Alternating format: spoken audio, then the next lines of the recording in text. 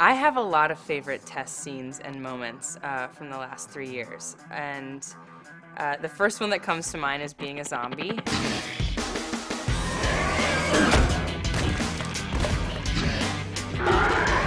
Because I have no idea when that's going to happen again, you know, being a zombie.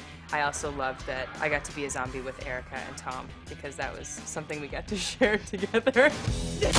Allison and I had a fight that just took all day to shoot, and by the end of it, we both were physically exhausted. I learned a lot, both physically and in terms of like fight choreography, and also how to work with a camera and fighting, which I think is a skill. You know, that's like a skill set that you get to learn, and I'm very thankful for that.